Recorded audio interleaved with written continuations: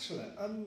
Given the sort of almost inherently serial, sequential nature of QuantLib, how do you see your approach mapping to a world that at the moment does see the world in rather linear fashion when we all want to move to parallel? Yeah, I mean, that's exactly